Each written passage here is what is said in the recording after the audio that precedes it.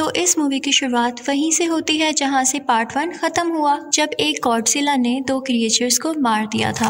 अब इस वाक़ये को 5 साल गुजर चुके थे और हम एक औरत एमा को देखते हैं जिसकी एक बेटी होती है और वो इसी ऑर्गेनाइजेशन के साथ काम कर रही, जिसका मकसद उन्हें क्रिएचर्स को ढूंढना था और इनका घर जंगल के बीचों बीच था कि एक दिन अचानक इनके घर के पास एक धमाका होता है और ये दोनों माँ बेटी डरते डरते ऑर्गेनाइजेशन की तरफ चले जाते हैं, जहाँ ये देखती हैं कि एक क्रिएचर ने इस दुनिया में कदम रखा है, यानी वो अभी अभी पैदा हुई है। जैसे ही वो अपने आसपास इतने सारे लोगों को देखती है तो वो घबरा जाती है और उन पर अटैक करने लगती है। अब एमा के पास एक ऐसी डिवाइस थी जिससे उस क्रिएचर का गुस्सा ठंडा हो सकता था। इनफैक्ट वो डिवाइस उस क्रिएचर के आसपास की फ्रिक्वेंसी को कम कर देती थी। एमा वो डिवाइस उसके पास करती है तो वह सुकून में आ जाती है। वो सब इस कामयाबी पर काफी खुश थे, लेकिन तभी वहाँ पर एक आदमी एलन आता है। वो इस डिवाइस को हासिल करना चाहता था, इसलिए वो एमा और उसकी बेटी को वहाँ से लेकर चला जाता है। उसे लगता था कि इंसानों ने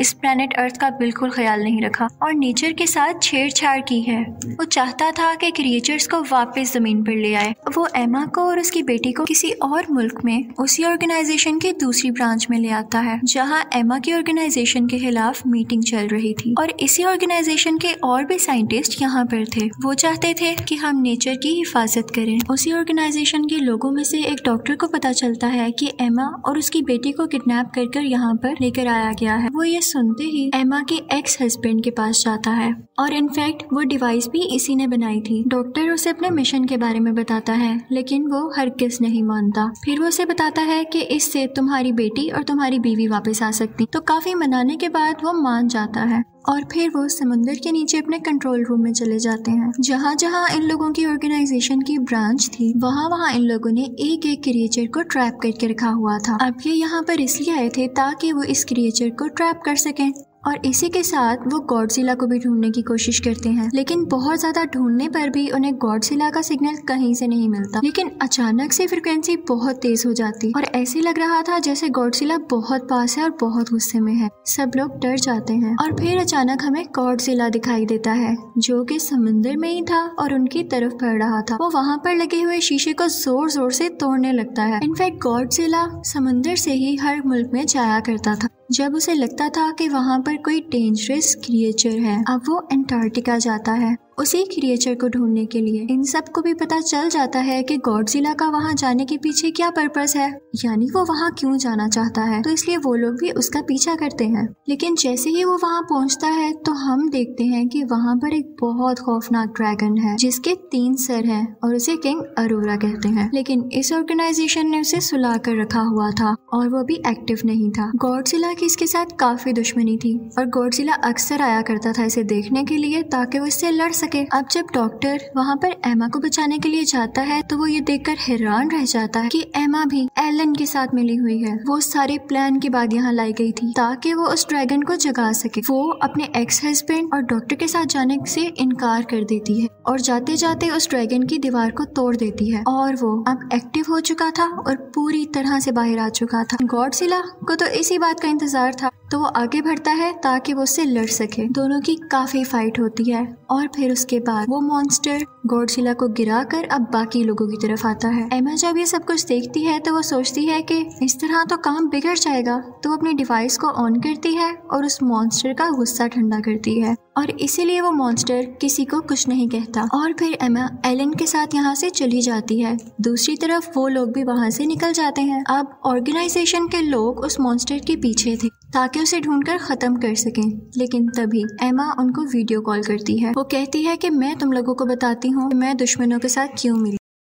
तुम लोग इस काबिल थे कि तुम्हारे साथ रहा जाता। तुम तो क्रिएचर्स को और इवन नेचर को नुकसान पहुंचाते हो और मैं एक एक करके सब क्रिएचर्स को आजाद कर दूंगी। तुम लोगों ने जमीन के साथ बहुत बुरा किया है, लेकिन यही क्रिएचर्स अब हमारी मदद कर सकते हैं क्योंकि इनकी बॉडी में रेडिएशंस हैं, यानी शुआएं हैं। तो जहाँ जहाँ ये लोग जाएंगे अपनी रेडिएशन से ये जमीन को वापस ठीक कर सकेंगे। ऑर्गेनाइजेशन के लोग उससे कहते हैं लेकिन ये क्रिएचर्स तो इंसानों को मारना चाहते हैं, तो तुम कैसे इनको अपना साथी समझती हो। तो वो कहती है कि तुम्हारी सोच गलत है। हम सदियों से एक साथ रहते आ रहे थे, सब कुछ बैलेंस में था। हम इन्हें कुछ नहीं कहते थे तो ये भी हमें कुछ नहीं कहते थे। हम इनका ख्याल रखते थे, लेकिन अब तुम लोगों ने इसके साथ बुरा करना शुरू किया तो क्या ये तुम लोगों के सामने अच्छे बन के बैठे रहें और अपनी हिफाजत ना करें? वो कहती है कि मैं इनको आजाद करके ही छोड़ूंगी और इसी के साथ वो कॉल बंद कर देती है। अब जैसा कि एमा ने कहा था वो बाकी क्रिएचर्स को भी आजाद करेगी तो वो अपने मिशन पर निकल जाती है। सब लोग काफी परेशान थे कि अगर ये इसी तरह करती रही तो हमारे लिए बहुत मुश्किल हो जाएगी। एमा आगे बढ़कर एक और क्रिएचर को आजाद कर देती है जो कि वोल्केनो में से निकलता है और वो वोल्केनो ऐसी जगह पर था जहाँ पर आसपास लोग भी थे,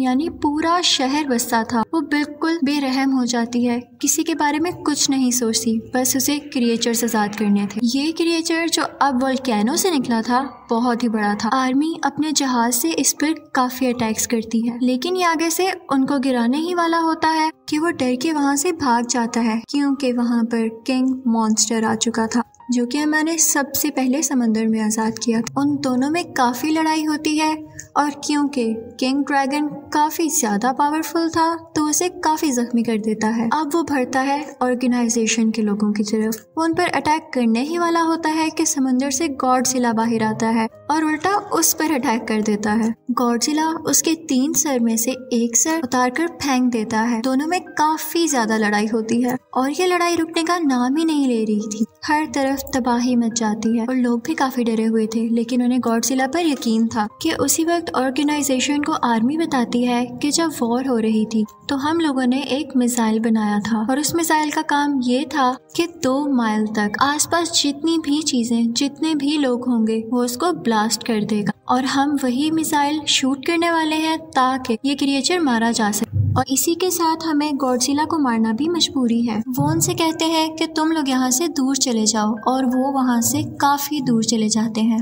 अब आर्मी समुद्र में वो मिसाइल फेंक देती है और बहुत बड़ा ब्लास्ट हो जाता है। इसमें गॉडजिला काफी जख्मी हो जाता है और दूर जाकर गिरता है, लेकिन हम देखते हैं कि मॉन्स्टर यानी उस ड्रैगन को कुछ भी नहीं हुआ, बल्कि इन लोगों ने तो उसकी मदद की थी गॉडजिला को मारकर। और उसके बाद वो वोल्केनो पर जाकर बैठ जाता है, जिसके बाद वो अपना सर दोबारा से ग्रो कर लेता है और इसी के साथ वो सिग्नल्स देता है जिसकी वजह से दुनिया में मौजूद सब के सब क्रिएचर्स जाग जाती हैं। अब ऑर्गेनाइजेशन वाले काफी परेशान थे क्योंकि इस किंग मॉन्स्टर यानी ड्रैगन को इतने बड़े मिसाइल से भी कुछ नहीं हुआ था, तो इसका ये मतलब था कि ये बहुत पावरफुल था और इसे कैसे हराना है वो रिसर्च करने लगते हैं। तो उन्हें पता चलता है कि ये जमीन का क्रिएचर तो है ही नहीं, बल्कि ये एलियन है जो कि दूसरी दुनिया से आया है और इसीलिए गॉडजिला इसको मारना चाहता था क्योंकि गॉडजिला ऑलरेडी से यहाँ का किंग था और वो नहीं चाहता था कि कोई और उसकी जगह ले। अब बाकी क्रिएचर्स भी आने लगे थे और इसी के साथ वो क्रिएचर भी आ जाती है जो हमें मूवी के स्टार्ट में दिखाई गई थी, जो कि उसी ऑर्गेनाइजेशन में पैदा हुई थी।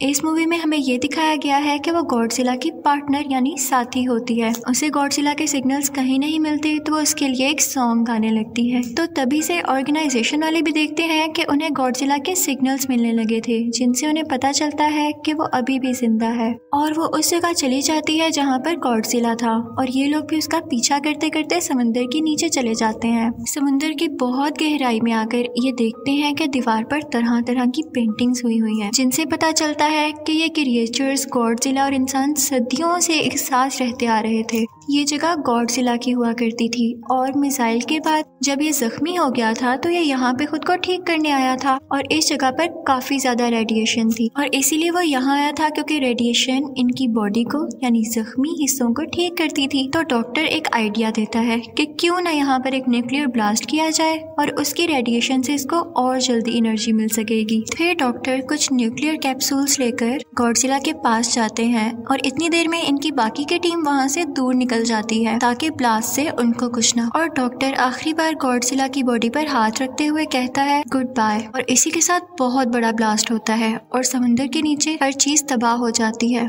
इससे गॉडजिला को बहुत ज्यादा एनर्जी मिल चुकी थी और इसी के साथ एमा की बेटी वो डिवाइस उठाकर माइक पर लगा देती और उसकी फ्रिक्वेंसी हाई कर देती है ताकि आसपास जितने भी क्रिएचर्स हैं वो इसको महसूस करके सुकून में आ जाएं। लेकिन किंग मॉन्स्टर यानी ड्रैगन इस बात को फील कर लेता है कि किसी इंसान का ही काम है और फिर वो उस लड़की के पीछे जाता है ताकि उसे मार सके। लेकिन गॉडजिला फौरन से वहां पर आ जाता है और ये लोग भी मुसलसल गॉडजिला की हेल्प कर रहे थे ताकि ये किंग मॉन्स्टर को हरा दे। लेकिन अभी भी गॉडजिला इतना पावरफुल नहीं हो सका रहा था कि वो उसको हरा सके। और किंग मॉन्स्टर गॉडजिला को मारने ही वाला होता है कि पीछे से गॉडजिला की पार्टनर यानी वही क्रिएचर आ जाती है और किंग मॉन्स्टर पर हमला कर देती है। लेकिन एक और क्रिएचर आ जाता है और उसे रोक देता है। अब यहाँ इन दोनों की भी फाइट हो जाती है और गॉडजिला की पार्टनर क्रिएचर उसको मार डालती है और फिर वो आती है गॉडजिला की तरफ। अब लकीली आसपास की रेडिएशन से गॉडजिला का एनर्जी लेवल काफी ज्यादा होता जा रहा था, लेकिन वो जख्मी था तो वो उसको हरा नहीं पा रहा था। अब यहाँ पर गॉडजिला की पार्टनर क्रिएचर अपनी जान की कुर्बानी देती है और खुद को ब्लास्ट कर लेती है। उसकी बॉडी से जितनी भी एनर्जी और रेडिएशंस निकलती है वो गॉडजिला के अंदर जाने लगती हैं, जिससे उसके जख्म ठीक होने लगते हैं और एक बार वो फिर से पावरफुल क्रिएचर बन के खड़ा हो जाता है। अब हमें दिखाया जाता है कि एमा अपनी बेटी के साथ है और उसका एक्स हस्बैंड भी उसके पास आ गया है। अब एमा अपनी डिवाइस निकालती है ताकि दूसरी क्रिएचर का गुस्सा ठंडा कर सके, लेकिन वो उसके पीछे भागने लगती है। ऑर्गेनाइजेशन के लोग और आर्मी के लोग भी वहाँ से जा चुके थे और किंग मॉन्स्टर अब मारने ही वाला था एमा को। गॉडजिला उससे फाइट करने लगता है, लेकिन किंग मॉन्स्टर उस पर आग उगलने लगता है। गॉडजिला जानता था कि उसका एनर्जी लेवल पूरा है और वो आसानी से अब उसको हरा सकता है और फिर फाइनली वो उसे हिट कर कर मार गिराता है और हर तरफ अब सुकून हो चुका था। और फिर हमें दिखाया जाता है कि सब क्रिएचर्स गॉडजिला के सामने आते हैं और झुकते हैं क्योंकि फाइनली वो अब यहाँ का किंग था। और इसी के साथ मूवी एंड हो जाती है। Thank you for watching.